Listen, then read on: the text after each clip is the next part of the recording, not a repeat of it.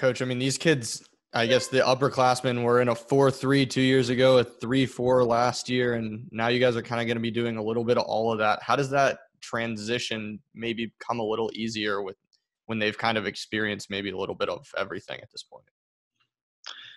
A lot of times football really is just learning language because there's a lot of concepts and things that they carry over, and it just might be one system called this, the next one calls it that. So more than anything, it's learning the terminology, the language, and it's not just about what you do; it's more about how you do it. So one thing we've done throughout this entire quarantine process and all the Zoom meetings and everything else, I tell you what, like we've gone over and over the install, I don't know how many times, at least through meetings and through talking through it. So now we're actually getting a chance to go out and do it on the field, which is great. We've been waiting for that. But our guys done a great job with learning it. And you're talking about a veteran player who has experience in a couple different systems. That certainly helps him. All right, Parrish, go ahead. Hey, Coach, who are some of your players who are getting more reps right now because Sam Williams is away, he's unavailable? Who are some of those guys in that mix? Yeah, I think today was day one, and a lot of times it's like anything else. When a guy's down, it becomes everyone collectively as a defense all step up, and we're cross training several guys, not just at that particular position Sam plays, but we're cross training a lot of guys because we're really preparing for, number one, we want to see guys play different spots. We haven't had a chance to see these guys practice until today. And number two, we're preparing ourselves to, okay, maybe there's a week throughout the season where we have several guys out at one spot because of COVID or whatever else. And it's like, you've got to have answers ready. So, I talked to the defense about it just this morning, again, about how important it is to be a guy that can cross train, learn more than one spot. And so, there's a combination of several guys that are filling in where Sam was. What's your take on your defensive line? Obviously, there were a lot of snaps lost at those interior positions. So what do you see there as you guys get started? Number one, I just see guys with a great approach. I love how that group's working. I think, they're hungry and there's good and bad to everything. So obviously when you lose guys that played a lot of snaps, you lose those snaps. So that's the negative part of it. But I think the positive is the other guys see opportunity. You're a football player, you see, okay, man, like the guy that played the majority of the snaps last year is not there anymore. This is a great chance for me to go earn that spot and show what I can do. And so I think a lot of times that really creates great competition in practice. And so far in our walkthroughs, meetings, and practice today, that's shown up that way. All right, Neil, go ahead with your question. Yeah, DJ, kind of following up on what Parrish just asked. I know you've had a lot of year one at different places, Maryland, Michigan, that kind of thing.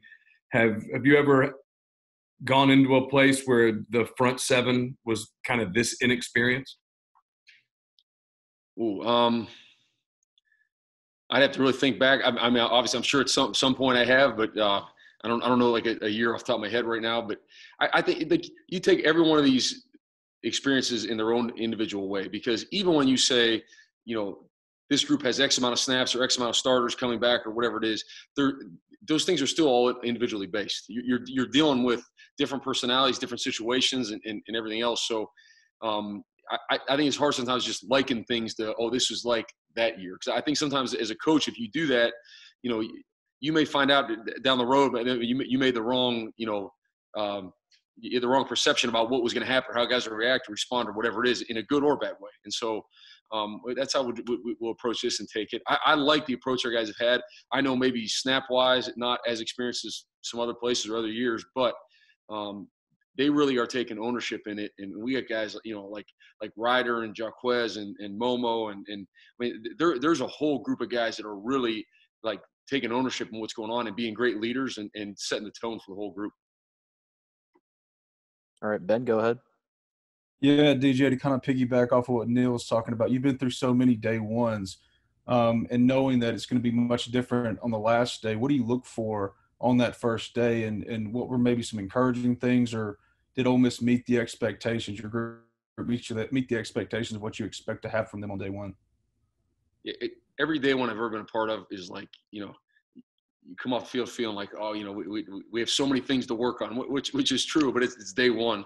To me, all you're looking for day one is really, as coaches and as players collectively, that we're all like upholding the standard and setting the standard for how we're going to do things in terms of running to the ball, being urgent about what we do, in our communication, going from drill to drill at practice, like all those little things make the biggest difference. And there's plenty of scheme stuff to clean up, and we'll get to all that. But to me, you've got to learn how to practice and like what is our standard as a team, as a defense, to how we operate, how we handle our business. And like day one's your first day to go put that on film and go show it.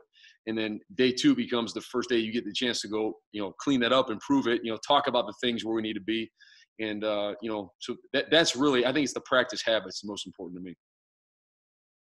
All right, Nate, go ahead.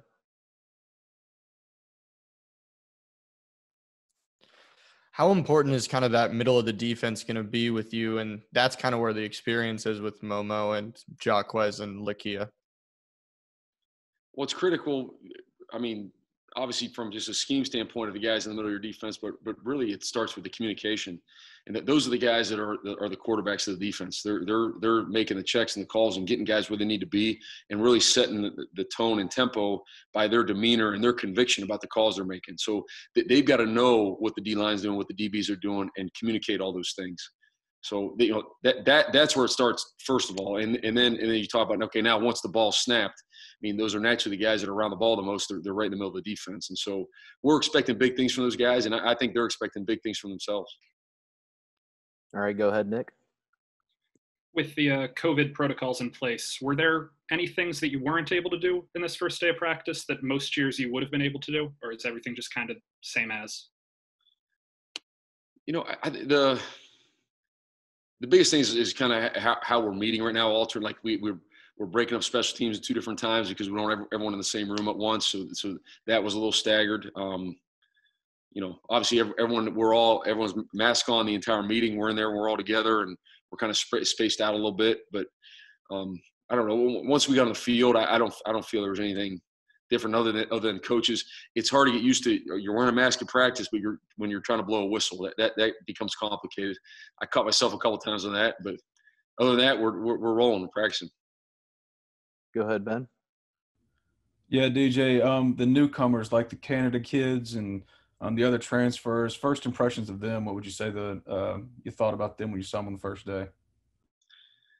Right. I mean, you can group everyone, freshman, transfer, senior. You could really group everyone all together right now with our coaching staff, because it was all of our first day together on the practice field, which is obviously a unique circumstance right now in August saying that, but that's what it is. And so we're thrilled. Like I really feel really good about the guys that we have acquired, however they've gotten here through recruiting, freshman, transfer, or just our team of existing players.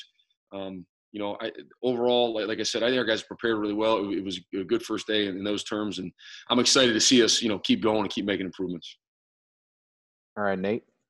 Yes, on those COVID protocols and stuff, you see some teams wearing that face shield stuff. Are you guys wearing those? I know some kids said it was like breathing in a Ziploc bag and stuff like that. Yeah. I mean, I've never experienced it myself wearing it. Our guys are wearing it, and they have said it. But again, it's just one of those things that you just gotta, here's the deal. Let's get used to it. And say anything else, when it's new, first off, it usually feels different. So you comment about it, but you can get used to anything, I feel. So go get used to it. Are they fogging up, stuff like that? Like, does it actually affect them from, I guess, your point of view? It'd be a great question for the players. What I have noticed is some of the guys that also wear a visor. So if you have the bottom shield and the visor, you got a pretty good chance of fogging up there. The other ones, I mean, it's still down in your mouth. So even if it fogs up, you still have vision.